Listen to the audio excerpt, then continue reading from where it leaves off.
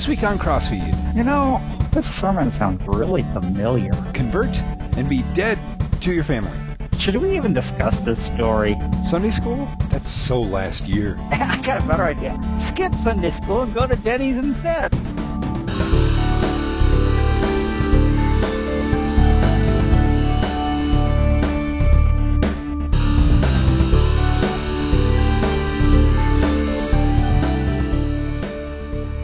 Hello, everyone, and welcome to CrossFeed Religious News. I'm Pastor Dale Critchley, pastor of Shepherd of the Ridge Lutheran Church in North Ridgeville, Ohio, outside of Cleveland. Hey,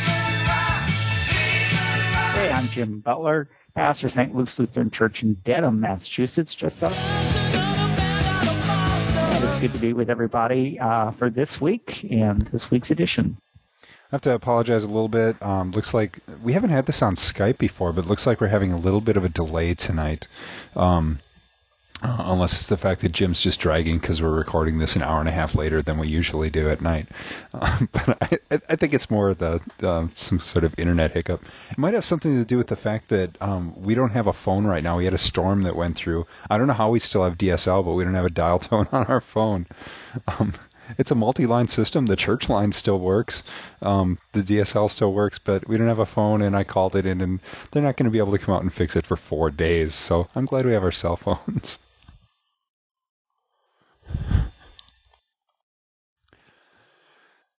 So, You may dispense with the pleasantries, Commander.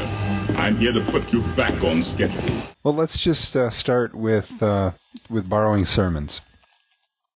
All right, you ever heard a sermon and you thought you heard that sermon before, but you're not quite sure where? Could be that your pastor got it online. Aren't you wired? Online? Surfing the web? HTML?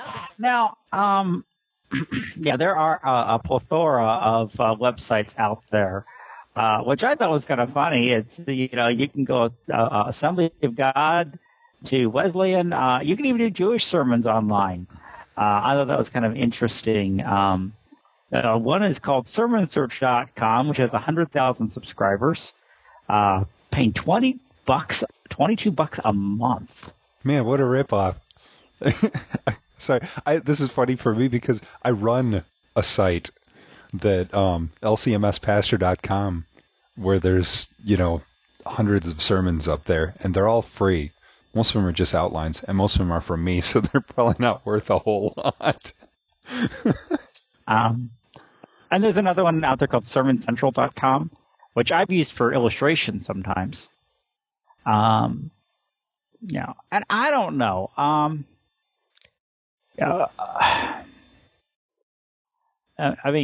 I've actually had sermons published, and with the encouragement for people to use them. And I've used them. Yeah, Dale's used them. It was funny. No, we and this is there's we have in the Missouri Synod we have a magazine called Concordia Pulpit Resources, which actually has sermons published in it. And like especially where I'll sometimes use a sermon series from somebody else, a published one, is for like a Advent series or a Lent series or something like that. And where there's some really good ones out there. In fact, Jim did one, and it was funny because I'd seen it before. Because it was originally posted on lcmspastor.com, he'd put it up there, and then he sent me a note saying, "Hey, you got to pull that down because of copyright, because Concordia Pulpit Resource is going to use it." And then I completely forgot about it. And then when I was in Iowa, the other Missouri Synod pastor that was about 5-7 miles away, something like that, we would during Lent, we would switch off. The two churches would get together for service. And then we would take turns so that we only had to preach half the services. Well, he found this series in Concordia Pulpit Resources. He said, "This is really good. Let's use this." And so, okay. And I'm going, this sounds familiar. Oh, yeah, this is that series Jim did. People loved it. I have never gotten so many compliments on a sermon before when it was one that I didn't write. What can I tell you? Words fail me there. So, I don't, and I'll be honest, a couple weeks ago, I've been preaching on Ephesians, and the first time we had this Ephesians reading, and I don't know, nothing was coming. Nothing was coming. And yeah, I just couldn't. And so I did a search on Sermon Central to see what I could find. And there's a Lutheran pastor, I think he's ELCA actually, and he, I didn't steal his sermon, but he had some concepts and some ideas there that I was able to just, okay, this sparked things into me. Okay, now finally I got some idea of, a direction to do here. Mm-hmm. And overall, I don't think it's really, they had what was called the Red Bible for years. It was called the Concordia Bible, and people, they had sermons printed in there. I don't have a problem with it. The only thing I want to make sure though is if you use an illustration, don't make it a personal story. Steal somebody else's personal story because that doesn't work. Mm-hmm. One church, they found the pastor was telling all these personal stories, and somebody Googled it and they found them online. Then you're lying. And the other thing is, don't say, then you're lying. Or it happened in another case. They started off, I can't remember what the sermon was about, and it was, I spent this week looking up, definitions of this word, and I really, somebody Googled the phrase, and, he found it online. And this one member of his church wrote to me. I knew this person on a list, and they were like, should I confront him about this? I said, well, yeah. He said he was honest with the congregation. He didn't do this work. He said he did. She said, it didn't bother me except the people in Bible class went, man, our pastor works so hard, to spend all week doing this. And, and I just really wanted to say, he found it online, but I didn't want to, publicly humiliate him, embarrass him. I said, well, don't publicly embarrass him, but, call him on it. I think if I told my congregation that I spent half the week researching and definitions of a word or something like that, they'd be going, that's great, no, but aren't there better things you could be doing? But yeah, I understand the point though. I heard one of my preaching homiletics professors at the seminary told the story about how he was visiting, and this is a guy that, he's teaching at the seminary about preaching, so he's a really good preacher. I always enjoyed listening to him preach, and he was telling this story about he was visiting this church one time, and he's sitting there listening to the sermon, and the sermon is about his family, but the pastor's saying it as if it were something that happened to him, and he's sitting there with his family, and they're all sitting there going, what the heck? He's talking about us, but he's saying it's him. And so, this is another one of those published sermons that was published in that same magazine, and so he's walking out afterwards, shakes the pastor's hand, and the pastor says, thanks for the sermon.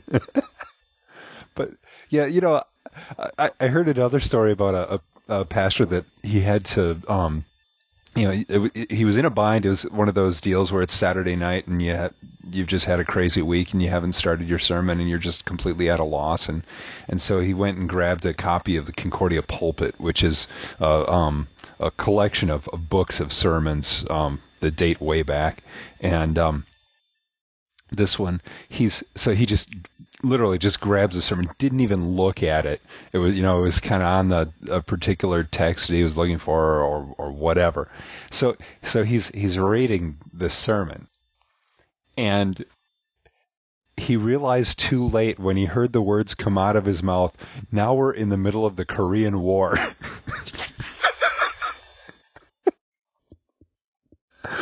Oops.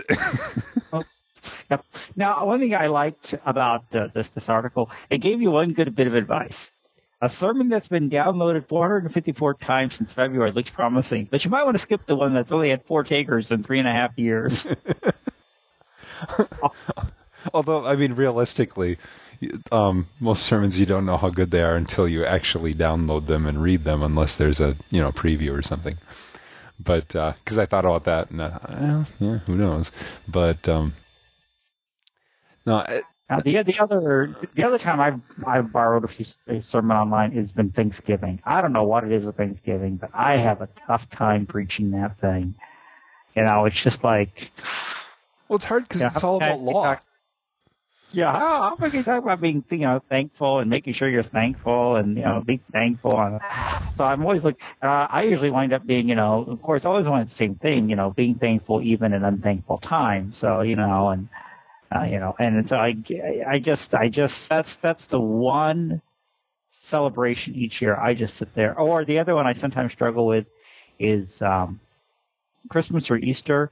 And it's not that I struggle with, but when I'm writing, Easter sermon number 3, because we have Easter Vigil and we have Easter Sunrise and we have Easter Festival, I'm I'm burning out sometimes, or what's the other one with that? And not only that, we've got a 3-year lectionary, so you've got this 3-year rotation, but for Christmas, it's the same ones every year, and so it's like, okay, I've already preached on this text how many times? And there's only so many Christmas texts, I mean, so I actually, whenever I preach on Luke 2, the Christmas story, I just take a piece of it. I never preach on, I never use the whole thing as my sermon text, so I can kind of chop it up into little pieces, so I've got more to work with other years. But still, I've never preached the whole text for that. It's too much there. And I always just don't even take up a phrase. One year I just did 2 words, fear not. And then talked about the fact that our stomachs sometimes get butterflies. We feel like we have I call them fear nots in our lives. And I said, and to our fear nots, God said, fear not. So I did it with puns. All right, let's move on here for this thing, before we, bore the people too much here. Hey, as long as we're talking about preaching, let's go over to Sunday school. Okay. All right. So, how many of you out there grew up going to Sunday school, and how many of you, your kids go to Sunday school? The thing is, people watching this, their kids probably go to Sunday school. Not necessarily, though. I mean, especially the YouTube crowd.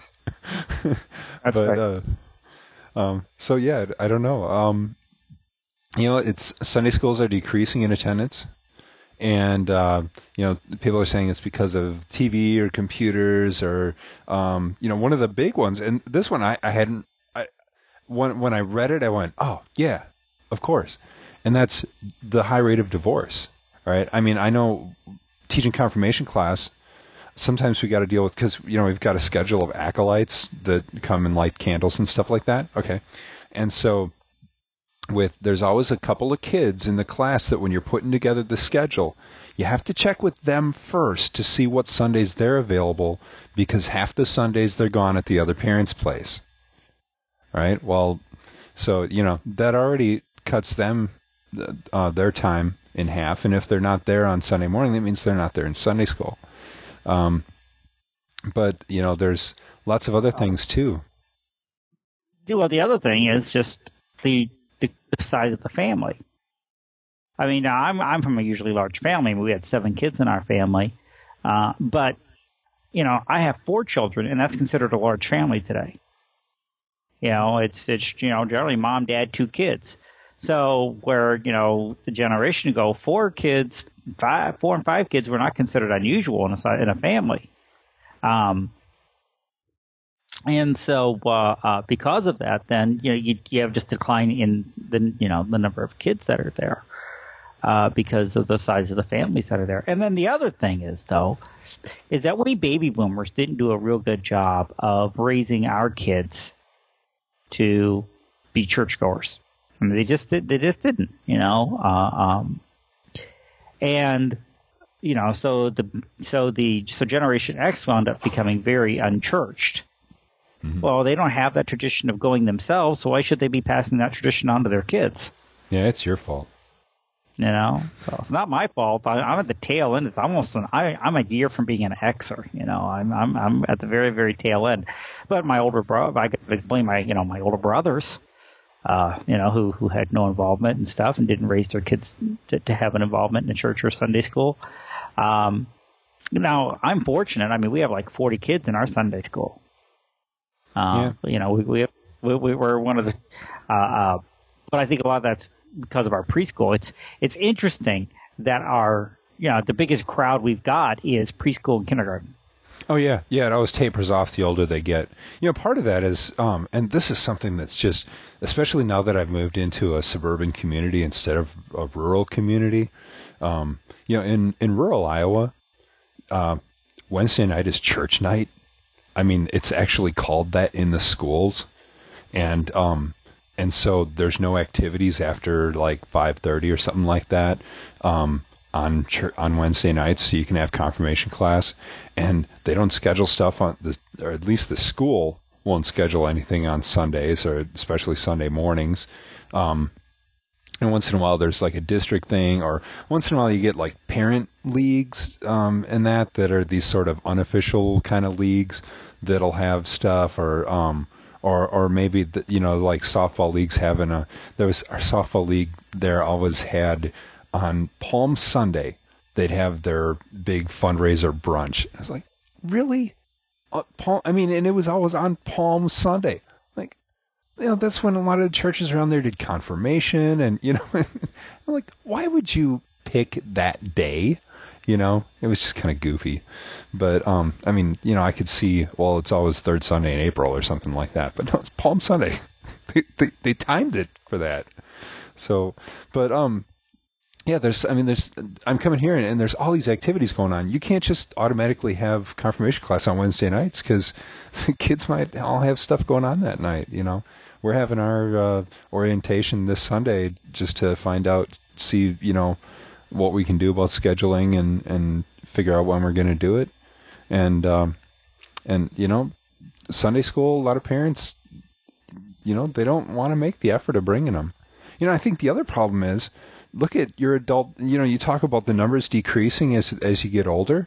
Look at your adult Bible class. All right? Most churches get what? 10% of their Sunday attendance actually coming to Bible class too? I think that's pretty average, is 10%, right?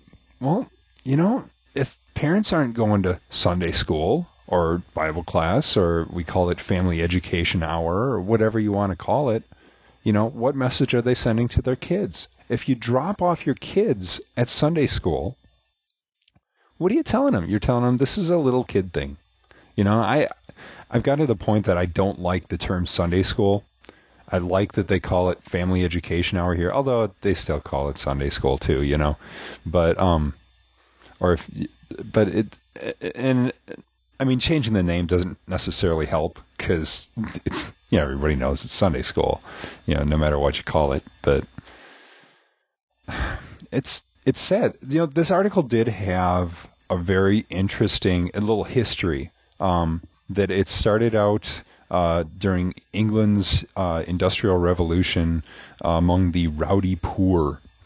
There was a newspaper editor by the name of Robert Raikes, came up with Sunday classes to reach out to the poor in the 1780s. Now, in the Lutheran Church, Sunday school was actually frowned upon.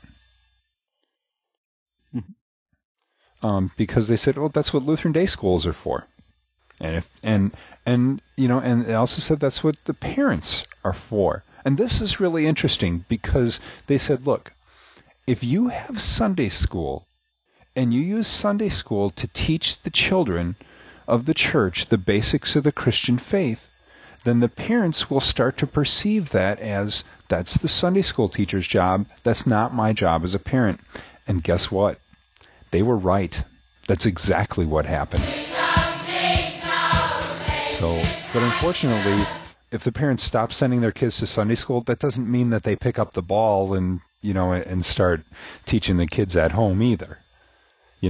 Frankly, it's the parents that always bring their kids to Sunday school are most likely to be the same parents that teach their kids at home too, or send them to Lutheran day school, or whatever your denomination is, to send them to a parochial school.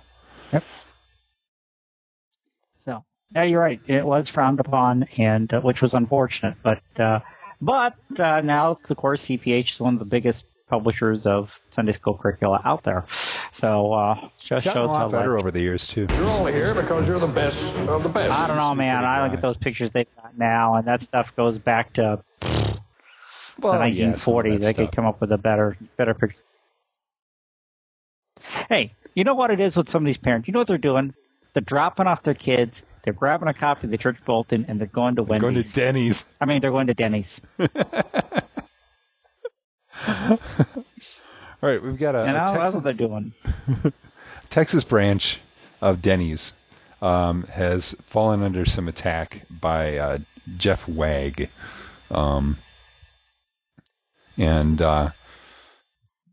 He went to this Denny's in Texas, and they have a there at the Denny's, it says, bring us a copy of your church bulletin, and we will donate 10% of the amount of your receipt to your local church and enjoy 10% off your bill. To-go orders welcome, and then it says, please make sure the name of the church and the full address are on the bulletin for proper distribution. So he's saying, oh, this is discrimination, right? If you are a churchgoer, then you get a discount on your bill. Apparently he's not real concerned. He didn't really have much to say about the giving money to the church, but they're giving a discount to churchgoers. This is religious discrimination. What do you think, Jim? Discriminated? Shut up! Oh, come and see the violence inherent in the system! Help! Help! I'm being repressed! I'm for anything that gets me money, so, On the other hand, what if it was the opposite? Bring in your bulletin and, you're not going to get 10% off. Everybody else is going to get 10% off except you people who bring in your bulletin. What you could argue, though, what they could argue is this is advertising. I mean, any restaurant will tell you one of the biggest times of the week for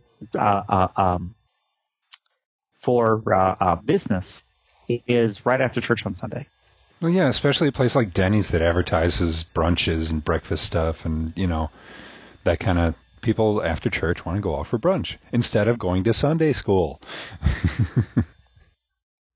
Or they just want, my family, for a while there, I mean, it was just between getting all four, at the time we had 5 kids, we had another foster daughter at the time, between getting all 5 kids ready to go to church, and, me doing, Sunday school, or, me doing the adult Bible class and stuff, and we'd come home, and my wife and me, I didn't feel like cooking anything. My wife didn't feel like cooking anything.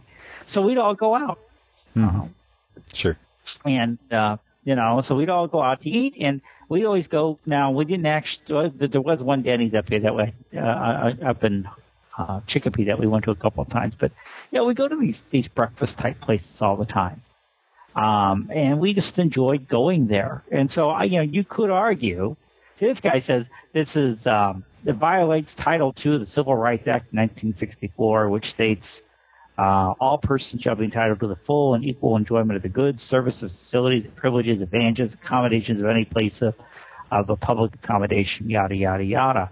I guess if you said, look, I went 10% off too, then, you can make a fuss of it. They'd probably give it to you. But I could see them, look, we're trying to drum up business. And if we can do it by giving 10% discount to people, and they get a small donation to their church, which, by the way, because we're giving it to a nonprofit, we can write off our taxes as a business. Then this is our way of drumming up business. So people are comparing this to, well, what if it was 10% to off for white people, or something like that. All right, well, that would be totally different. That's discrimination. That's racism. Because they don't say what church it has to be. All right? You could bring in, if you're at your atheist ethical society meeting that week, held on to your little, flyer or whatever from there, and brought that with you. I'm assuming that you would still get the discount. It doesn't say just Southern Baptists, or something like that. So, no, anybody, no matter who you are, basically, if anything, what they're promoting is people doing what is, perceived as for the good of society or something like that. And, and you can debate about that, but, it's really not even that. It's just, they know who their target demographic is. And it was kind of funny if you read the comments on this.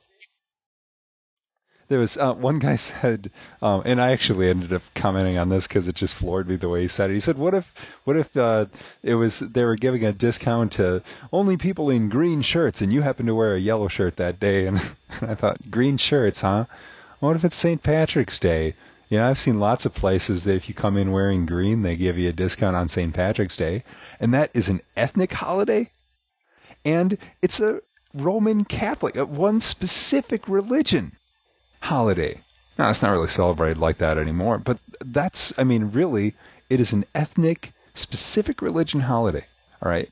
And nobody ever complains about that. We're living in a dictatorship. So, I don't know. I think that there are bigger problems in this world than people giving discounts for goofy things. Well, and there's a couple, the guy said, I went to Denny in Arizona and asked if I could take care of the just 10% discount for churchgoers, and looked at me strange. This is not Denny's corporate policy. Mm-hmm. This is a local Denny's franchisee. That's, his thing at his local church, and his local community. And the fact is, as a business owner, he can give the discount to these people if he wishes. He can give 10% of their bill as for a write-off on his taxes if he wants to, as long as he gives us nonprofit organizations. If he said, no, this is only going to go to St. John's Lutheran Church and it's just to them, that would be considered discriminatory. Mm-hmm. But to a certain extent, you've got some freedom here. I like a comment one of these guys made. He says, concentrate, Pinky, concentrate. Some discounts are offered to students. Should restaurants be condemned for discriminating against non-students? Yeah. So, and the goofy thing is, if it was, discounts to just people at this one particular church, if the guy's a member, if the owner is a member, and you go in there, and he says, "Oh, hey, John, good to see you," and let me give you a discount just because you're my friend or whatever. He could do that too. It's his store, as long as, he can do that. So yeah, he could even get away with that if he was careful how he did it. You couldn't, you look at, Lutheran Day at the ball field or something like that, there's stuff like that too, where, now that's usually subsidized by like Thrivent or something like that, and they pretty much handle it. But they'll do, depending where you're at, and that they'll have hey, welcome to this particular group or that, or so I can remember that kind of thing. So, right. However, if you convert from being a Denny's eater to being a Wendy's eater, that might get you in trouble. Yeah, they could kill you just from the cholesterol alone. But that's right. So there's an Ohio teenager, Rivka Berry, 17 years old, and she ran away from her home in Ohio to Florida because her family threatened to kill her from converting from Islam to Christianity. She says, they have to kill me because I'm Christian. It's an honor issue. She's her parents, or actually she is a non-citizen. Her parents are from Sri Lanka, and she's been staying with an Orlando couple that are pastors of a Christian church there, and she met them on a Facebook prayer group. So the father denies that he ever threatened to kill his daughter because she rejected Islam. So she is currently in the custody of the Department of Children and Family Services, probably in a foster home somewhere. And although it says that she's been staying with this couple, so I don't know if they are.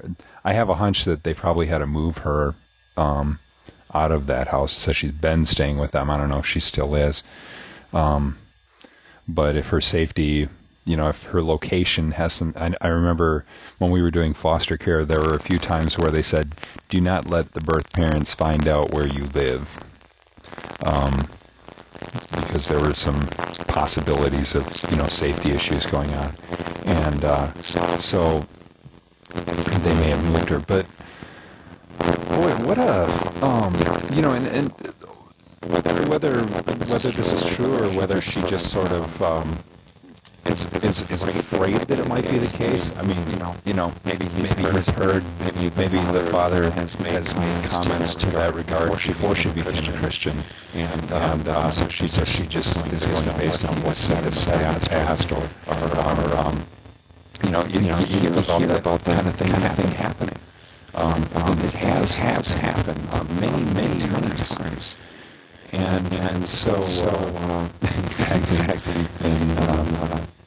read another story that was like this week that Jim posted about another person in Egypt that was trying to convert to Christianity and having a hard time of it because the Egyptian government wouldn't let him. So, which happens a lot too. But this sort of reminds me of the difference between, say, the United States and a place like Cuba, right? The United States is having a problem with too many people coming in. Cuba's having a problem with people leaving and trying to keep them in. All right? Why? Because the United States is at least perceived as a better place to be. All right? Well, what's going on here? If you want to become a Christian, great. You don't want to be a Christian anymore? Well, I'm sad to hear that. But, I'm not going to threaten you to be one. Whereas, with Islam, oh boy, you've and again, this is arguably the radical Islam, and that not all Muslims are like this, but still there's a significant number of people that within the group that say, no, you want to leave, you're dead, literally. You will die. Well, there was a follow-up story just came out, just published today on Fox News. They talked to a bunch of legal experts who say she'd probably get sent back because she's still a minor at age 17. But one of the people they interviewed is Dr. Phyllis Chesler, an author and professor of psychology at Richmond College at City University of New York. And she said she believes this young girl will be in danger if she's sent back to her parents. Anyone who converts from Islam is considered an apostate. An apostasy is a capital crime. If she's returned to her family, if she is lucky, they will isolate her, beat her, threaten her. And if she is not persuaded to turn to Islam, they'll probably kill her. They have no choice. And we've had several, honor killings and things done here in America already. Mm-hmm. And she said that she had to hide her Bible, sneak out for prayer meetings.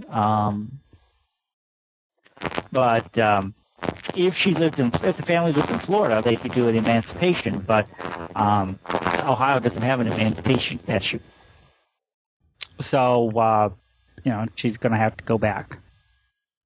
So it's going to be interesting to see how that what's going to happen. Now, I would assume that I would hope that the Human Services or whatever the department is called here in Ohio, that they would be watching that family like a hawk. And, yes, it says that. And that, this girl is gonna, if anything happens, it sounds like she's bold enough that she's going to go report this. She's, all it's going to take is for her to talk to a teacher at school or something like that. And, if they all of a sudden pull her out of school or something like that, something's going on. So, hopefully just the fact that this is so public, that'll protect her. By my life or death, I can protect you. Yep. I will. So, but, it could be worse. Their parents could be members of the Westboro Baptist Church. Yes, they could be. Oh, but would anybody really care? This is all right. So this is it's basically a blog post from the Chicago Tribune, and it was, should religion writers cover Westboro Baptist Church? All right. Now we've covered them more than once, not real often because it's kind of the same old stuff. But we even asked that question. There's only 80 people in this church. Who really cares? Right. And, they do this bizarre, ridiculous stuff. And so, just because you're doing a news show, or, you're the newspaper or whatever, this is bizarre stuff. And it's interesting to talk about. There's certainly plenty to say about it. But at the same time, the question that this article is asking, and really the writer is asking it of himself, and it's the same question that we've asked of ourselves, is by covering this, are we giving them credence? Are we giving them what they want? Talked about, they had there's a protest and they showed up and they had, hundreds of people protesting against them. And, we had a situation up here at one of our schools. They did this play about Matthew Shepard, the gay kid who got killed out in Wyoming, and one of the local high schools. And Fred Phelps' group showed up. There were just a handful of them, but they were there protesting. And all these teachers and students, moved by the Gay Straight Alliance, stood out there to show solidarity, yada, yada, yada. And so one of the kids at the school was telling me about this, my kids in my church. And he's like, he said, I had to stand up and, oppose it because of the way they were coming across. It was very negative, and I thought I heard our witness as a church. So I looked at him and said, you know what I didn't think you guys should have done? Ignored them. I said, if the newspaper didn't write about them, if you guys just walked by and ignored them and didn't do this protest, you would have driven them up a flipping wall. Because they live for that kind of publicity. They live for that confrontation. That's what they want. They want the publicity. If you had just ignored them, they wouldn't know what to do. They would have been furious with you. Because they would have gotten even more extreme because they want the publicity. That's what they're in there for. They're not doing this. I mean, okay, do I believe homosexuality is against God's word? Yes. Anybody who watches this show should know that. Mm-hmm. But these guys, walking around saying, God hates gays, gay is God abhors you. That is not what we, God abhors all sin. Mm-hmm. Yeah. Well, and signs that say God hates you. No, I'm sorry. God doesn't hate anybody. God sent Jesus to die on the cross for everybody. That's not hate. God hates sin. He loves us. God so loved the world that he gave his only son. All right. Pretty familiar. Even Fred Phelps should know that. But, so yeah, to come across it, I think if anything, we want to speak out against them. Just to say, no, that's not what we believe. Because, the problem is that it's sort of the nature of things to say, you've got, you've got this Fred Phelps. Oh yeah, just Fred Phelps and all the other gay bashers, or all the other people that believe homosexuality is sin. See, this is what it leads to. Like, no, that's what it leads to for Fred's family and a couple dozen other people, not the rest of the world. Yeah. It's not like he's gaining members. It's not like he's the next Joel Osteen or something. Yeah, that's by the way. That I was interested. It just said it's mostly made up of Phelps' own family members. I wondered who was a member of this church. Mm-hmm. Yeah. So it's just it's a handful of nut jobs,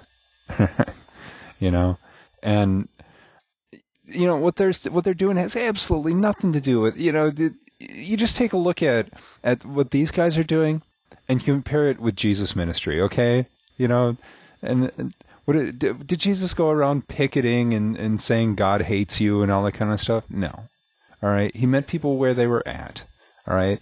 He did make a point of saying, look, go and sin no more. Okay. But he was there to offer forgiveness. All right. Fred Phelps and his group have no forgiveness for anybody. They're not even saying, repent so that you can be forgiven. All right. They're just saying God hates you. Give it up. Go away. This is God's vengeance on you. And, and so sometimes I've heard people take those sort of vengeance passages from the Bible, and like they'll say, it says it's God's vengeance is on the third and fourth generation of those who hate Him, and they go, oh, see, you're being punished for the sins of your parents or whatever, but they always quote the first half of that, but they skip the second half that says, but his mercy is on the 1,000th generation of those who love Him. It's a contrast. The whole point of it is to say, yes, God is a just God, but He's 1,000 times more merciful than He is just. And there's no mercy, there's no gospel, there's no. It's like Michael Bridges from Lost and Found once said to me. He said, if there's no good news, then it's not the good news. There's no good news in what Fred and his group are saying. Right, and there's not. But the question is, again, how much do we know they're extremists? We know they're, a bunch of nutballs. So how much attention do you give these people? And it said that it's interesting because in this case, he's been protesting at synagogues. If the and one of the synagogues, that's what they did. They just ignored him. They didn't put up a counter protest. They just walked right by and paid no attention to him whatsoever. And, I said, we know he's extreme. We don't think he's worth our time.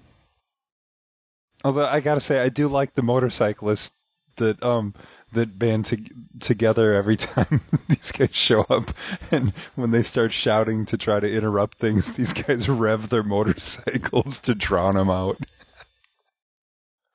I don't know. I tend to. You can ignore them. I think that's a worthwhile way to do it. Or, the way I like to respond is just to sort of point out how absolutely ridiculous they are. And just have fun with them. It's like, if you're gonna make my life miserable, I'm gonna have fun with you. If you're gonna be here and be obnoxious, that's fine. Let's see what we can do with that. Now go away! So yeah, they don't like ridicule either. Or I shall taunt you a second time. And that's all you can do. I mean, but I think it's a good question of.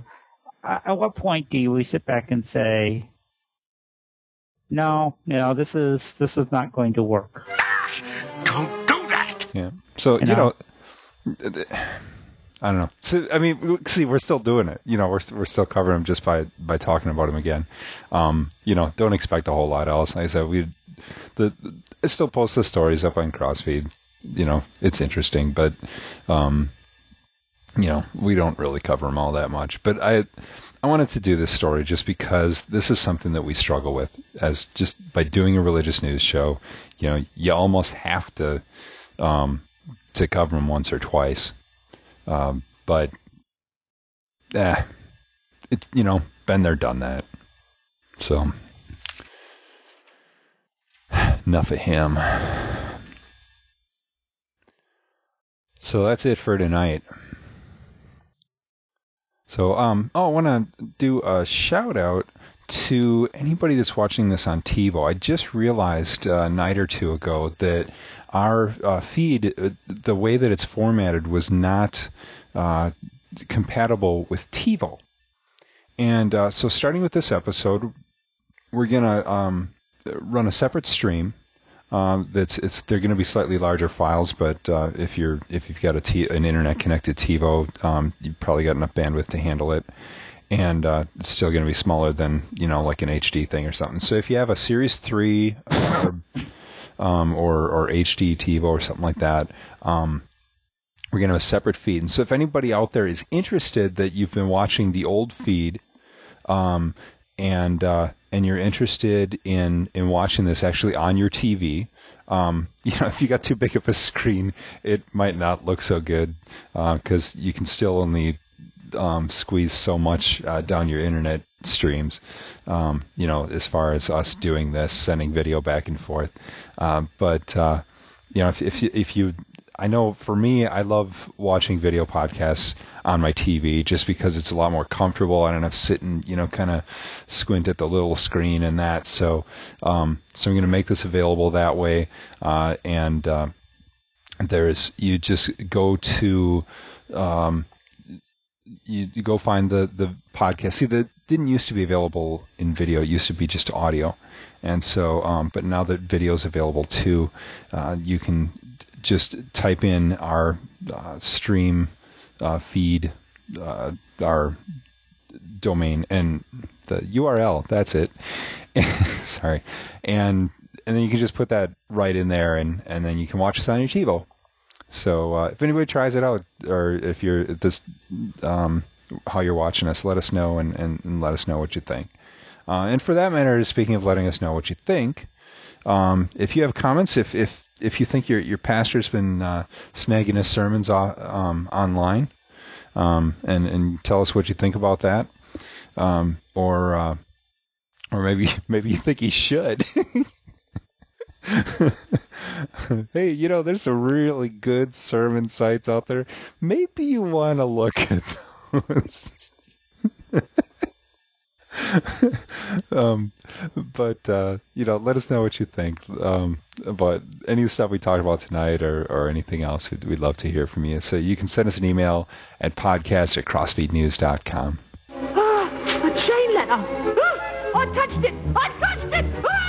No! Anything else on your end, Jim? Well, nothing else on my end. With any luck, our next episode, we're going to spend a lot of time talking about the ELCA's churchwide assembly. If you haven't heard yet, they voted to support a social statement. Tomorrow, Friday, they're supposed to vote on changing their ministry policies. And we're hoping to be able to have an ELCA pastor and commentator present with us for an interview. We can talk to him and get some of his perspectives on what took place. So we're really we've never done this before. We've never been able to interview anybody. We've talked about it, but we're really hoping to make this happen for our next episode. So no promises, but look to see that. It should be quite exciting. So, all right. Well, thanks everybody for tuning in. Love to hear from you, and good night, and God bless.